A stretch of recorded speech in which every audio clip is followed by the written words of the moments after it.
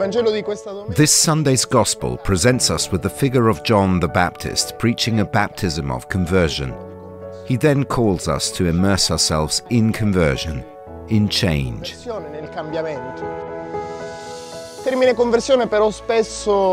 term conversion is often misunderstood.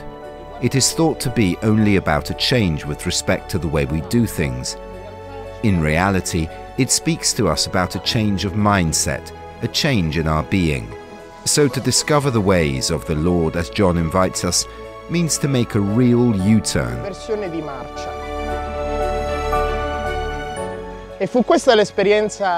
And this was the experience of the Magi, who sought the King of Kings, but closed in their mindset they seek him in Herod's palaces, they seek him in the midst of wealth.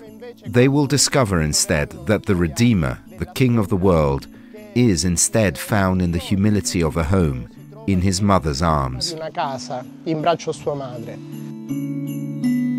The Magi arriving in Bethlehem become true pilgrims, because to become pilgrims means to leave one's world. It means to make oneself a stranger to the earth. Thus the Magi discover that God also becomes a stranger, has made himself a stranger to heaven, to come and be a guest and pilgrim among us. From this experience, the Magi will experience their conversion.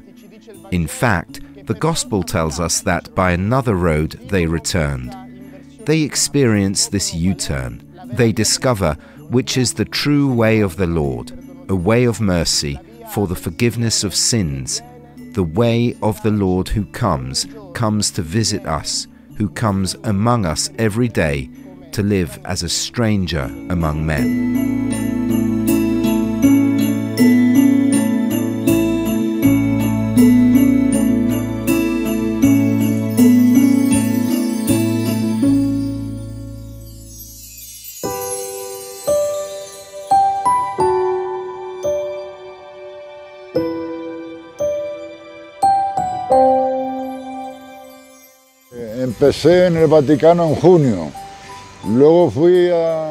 My trip started in the Vatican in June.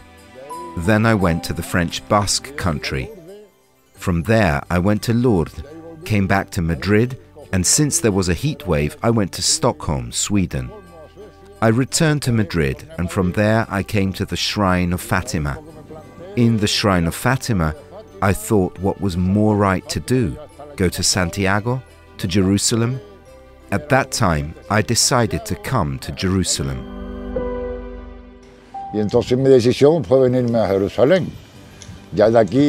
From now on, God will arrange everything for me, because as a priest used to say, if you want to make God laugh, tell him your plans. And I don't know where providence will take me. I don't feel like a wise man. I feel like a shepherd who worships God all night, because sometimes I stay up all night worshipping. I feel like a shepherd who, having heard the announcement, like the wise men, goes to worship Christ. Que está el anuncio de los reyes, va allí a adorar a Cristo.